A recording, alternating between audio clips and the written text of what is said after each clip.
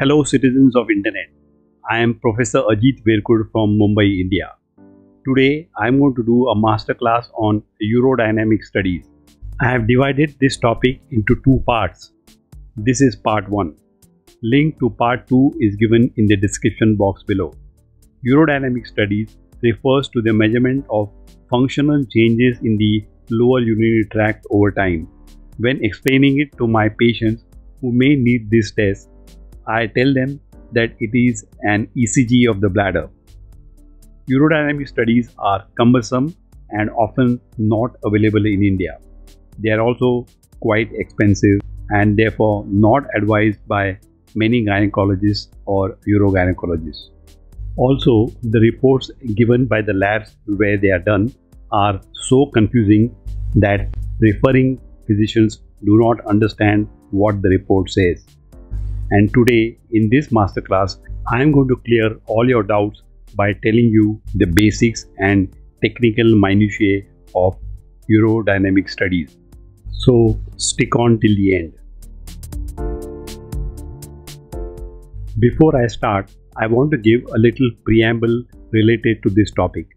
I learned the technical minutiae of urodynamic studies during my visits to the urology department in Beilinson Hospital in Tel Aviv, Israel, where I had been invited for a visiting fellowship. To be honest, many of the minute points about UDS were taught to me by the technicians in the department who had many years of experience. On returning to India, I started working as a urogynecologist and honed my skills over many years of practice at KB Bhabha Municipal Hospital, where I was a head of unit and then head of department, and in private practice. Later, I was appointed as key opinion leader to Gynecare division of Johnson & Johnson company. They have a center of excellence at Mahim in Mumbai where they conduct many teaching courses for this topic. I used to conduct a 3-day masterclass on urogynecology, which was attended by gynecologists, urologists, and urogynecologists from all over India. This gave me a lot of experience in teaching the art and science of urogynecology, especially urodynamic studies. As usual, first some basics. There are two types of urodynamic studies: standard urodynamic study and another type which is done less often, and that is called video or fluoroscopic urodynamic study. Later I will show why fluoroscopic urodynamic study should be preferred as it gives more information. Unfortunately, it is not available in most cities in India. What are the indications for performing this test? Urodynamic studies should be done if it is likely to change the management or when clinical studies are done for publication purposes. One clear-cut area where urodynamic study is very helpful is for a patient who has previously undergone surgery for stress urinary incontinence which has failed, and or for pelvic organ prolapse repair. Another indication is urge incontinence cases prior to surgical procedures or operations. It is not required before conservative or medical treatment of urinary incontinence. When teaching my postgraduate students, instead of telling them about the various indications, I prefer to tell them when is UDS not required. Urodynamic studies are not required in women less likely to benefit from urodynamics, which are younger than 65 years of age and have no significant complications, predominant symptoms of stress urinary incontinence, no history of urinary urgency, radiation or neurologic conditions, no prolapse past the introitus, that is second or third degree prolapse, normal neurologic post-void residual urine, bladder capacity and urinalysis findings, and positive results on stress urinary testing such as cough stress test. It is not required before conservative or medical treatment of urinary incontinence. Whether urodynamic studies should be done for all cases requiring surgical management or only in selected cases is debatable, and the jury is still out in this matter. To answer the question of universal versus selective use of this test, there is a study conducted. A multicentric randomized trial called Value Study concluded that office evaluation alone is not inferior to office evaluation along with urodynamic study in cases of urinary incontinence. This is level 1 evidence. The reference for the same is given here. First, it is important to know what are the objectives of this test. These are as follows: capacity, compliance, competency of urethral sphincter, which is perhaps the most important objective, contractibility, completeness, and communication. I call them the 6 C's. The following tests must be done prior to performing urodynamic studies. Bladder diary. The biggest voided volume must be noted. Symptom score.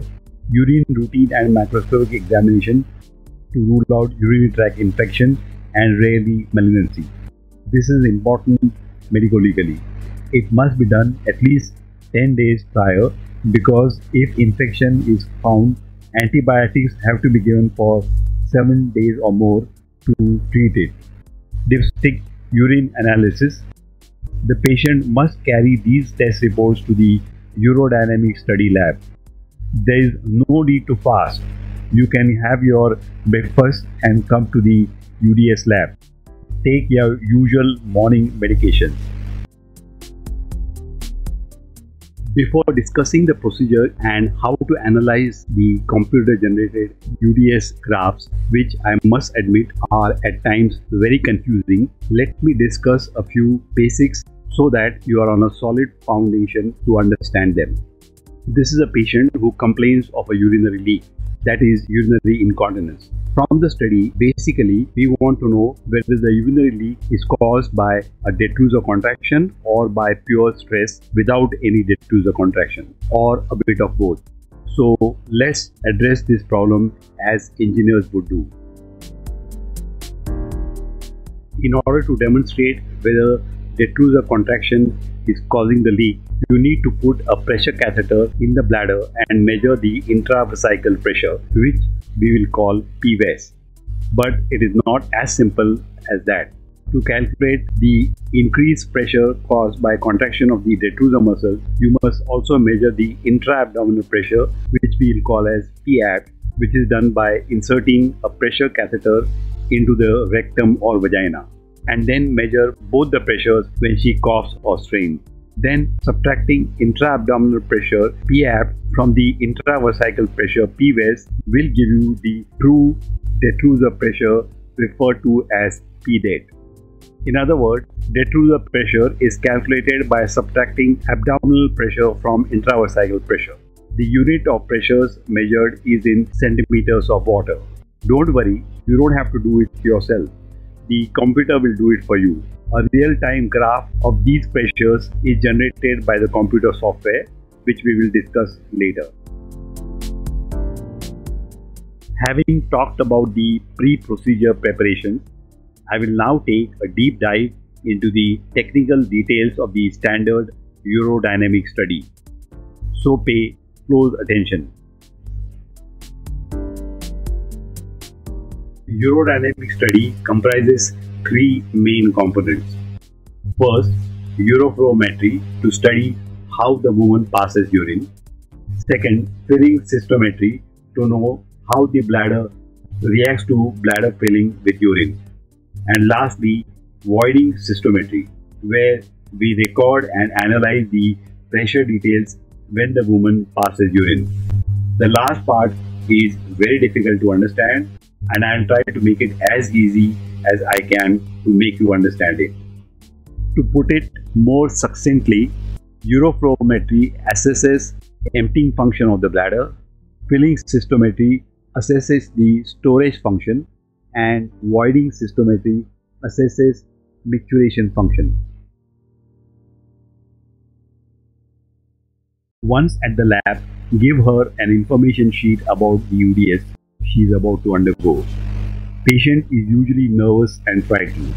Talk to her and provide her with all the information about the study so that she knows what to expect. Reassure her and tell her to follow the instructions properly.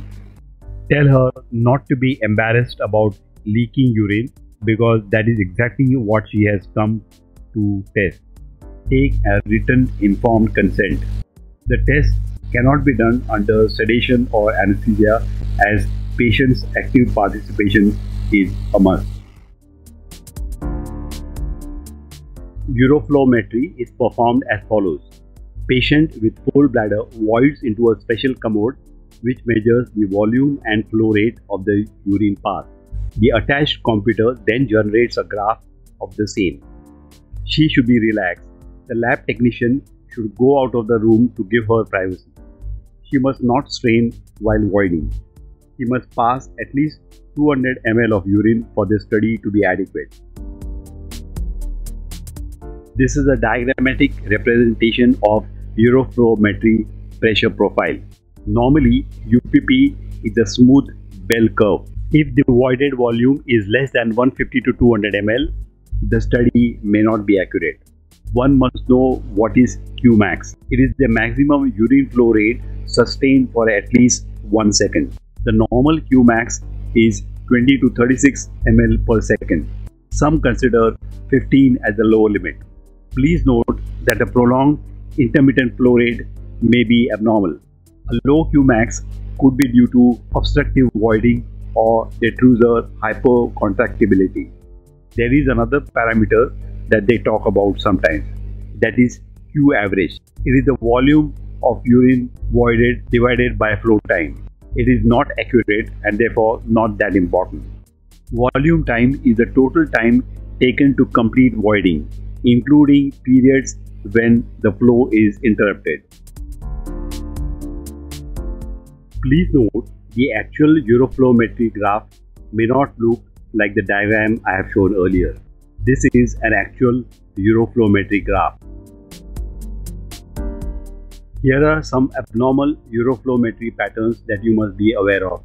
A plateau-shaped curve suggests bladder outlet obstruction, which could be due to pelvic organ prolapse, urethral stricture, external compression by, for example, pelvic fibroids, after anti-incontinence surgery, or a weakly contractile bladder. Tower-shaped graph is suggestive of overactive bladder. A staccato-shaped curve suggests dysfunctional voiding, and an interrupted shape suggests underactive detrusor with abdominal straining. The second part is filling cystometry. This part is done to assess storage capacity of bladder. The color-coded catheters which are required are shown. A 6 to 7 French PVC color-coded blue filling catheter and a pressure sensor are introduced into the bladder for 12 to 15 centimeters. A 6 to 7 French PVC color-coded red pressure sensor is also introduced into the rectum or into the vagina to measure the intra-abdominal pressure. This is also introduced for about 12 to 15 centimeters inside. Many make a small cut into the balloon for a better recording. Secure both the catheters with adhesive tape as close to the insertion as possible. Lastly, place 2 active EMG patches perianally at about 3 and 10 o'clock positions. Attach the ground EMG patch on the woman's thigh or a bony prominence. Connect the color-coded catheters to the appropriate color-coded transducers, making sure that they are in open position prior to connecting. Attach the pump tubing to the filling port of vesical catheter. Be sure that all the connections are tight and secure.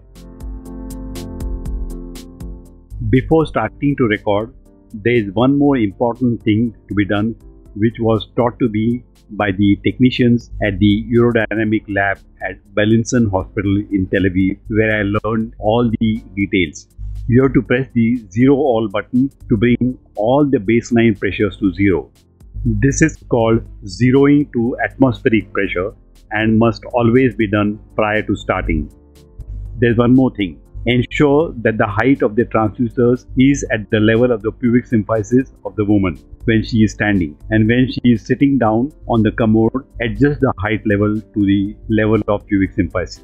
These are small but important points which are never taught. Now, change the transducers to charge position. Then press the run or start button to start recording. After asking the woman to cough, both the channels should respond equally with the P-det, which refers to the detrusor pressure, remaining flat. If not, press the P-det button to bring it to zero. Start filling the bladder by clicking the start pump button, ensuring that the fluid in the intravenous tubing is running freely. Instruct the patient to inform you when she gets the first sensation where she could empty the bladder. This is the first desire to void, which is when the woman would go to the bathroom if it were readily available. Strong desire is when the woman should empty the bladder due to uncontrollable desire to empty the bladder. Capacity is when she can no longer hold the urine anymore in her bladder. Once the woman has reached capacity of 150 ml, press the stop pump button. Then press the stress test button and ask her to perform a series of 2 or 3 coughs, each cough harder than the previous one. Once finished, press the stress test button again. Ask the woman if there was a leak of urine. If yes, then mark it on the graph at the biggest spike of pressure during coughing. Now do the same while asking the woman to do a Valsalva maneuver or bearing down, which is asking her to hold her breath and push. This is called Valsalva leak point pressure test. The software will ask again if there was a leak of urine. If she says no, you mark the peak pressure with a marking peak no leak. If there was a leak, press the stress leak button. After measuring the leak point pressure, start the pump again and record again, stopping every 150 ml or so until you are satisfied that you have completed a good example of the woman having stress leak. You can ask the patient to stand up and jump to ensure a leak if required. What to do if the woman does not leak during the test? Once bladder capacity is attained, woman is asked to stand and made to perform all those activities that caused incontinence, such as coughing, walking, jumping, whatever movement that causes her to leak. A tap water may be run or woman's hands may be put in cold water, which causes some women to leak. I will mention some normal values assessed during the filling phase. Maintain the flow rate at 50 to 100 ml per minute, and the maximum filling volume should not be greater than 500 ml. The first sensation of bladder filling is normally at 90 to 150 ml. The first desire to void should occur between 200 to 400 ml, and the normal value for strong desire to void is 400 to 600 ml. Here are some diagrammatic representations of the graphs in different situations. In this graph, one can see that during coughing, there is increase in PAP and PVES, but there is no increase in P-det, suggesting absence of any detrusor contraction. The increased flow of urine at the bottom line suggests that there was a leak both times. The inference from this diagram is that this patient has stress urinary incontinence. On the other hand, this graph shows that there is an involuntary detrusor contraction which may be spontaneous or provoked by coughing. However, there is no urinary leakage as reported by the patient. The two blips on the red line representing P-det tells you that there were two detrusor contractions but there was no leak. Hence, the diagnosis is detrusor overactivity without urinary leak. This graph shows involuntary detrusor contraction which may be spontaneous or provoked by coughing. but this time the patient does complain of urinary leakage. Hence, the diagnosis is detrusor overactivity with urinary incontinence, in short DOI. Here are the normal values for various parameters measured during UDS. Perhaps this is the most important slide that a student must remember. Unless you know these, you cannot answer MCQs in examination. Peak flow rate should be equal to or greater than 15 ml per second. Flow time should be 15 to 30 seconds. Qmax should be 25 ml per second. The range is 20 to 36 ml per second. First desire to void will occur at 150 to 200 ml. Bladder capacity should be 400 to 600 ml. Detrusor filling pressure should be less than 15 centimeters of water, and detrusor voiding pressure should always be less than 70 centimeters of water.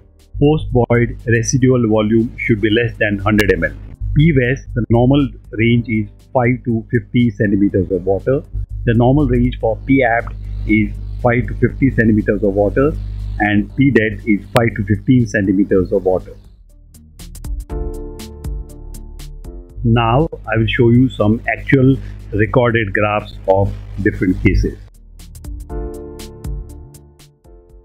This is a UDS graph taken from ICS 2020 webinar showing a normal UDS.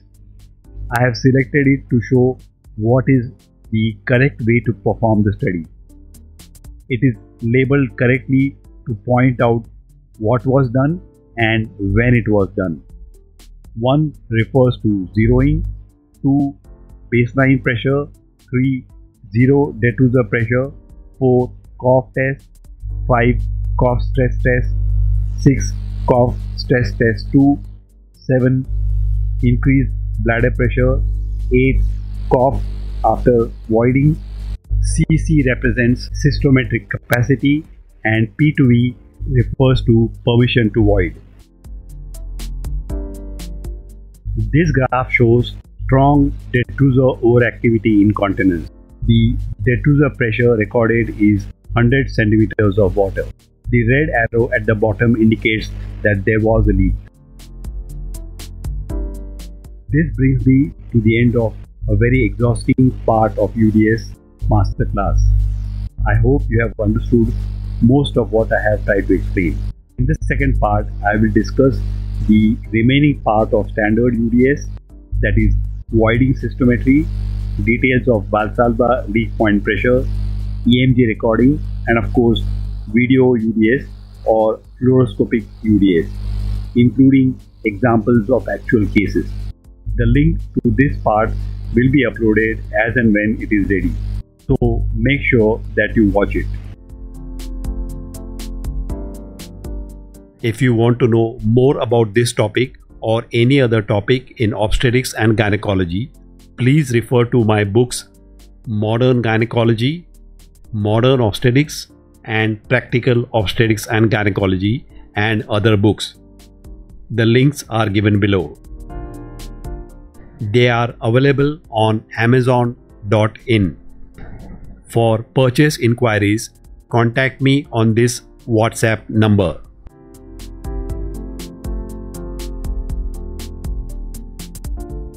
I have also published 2 question answer books which are particularly useful for exam going students.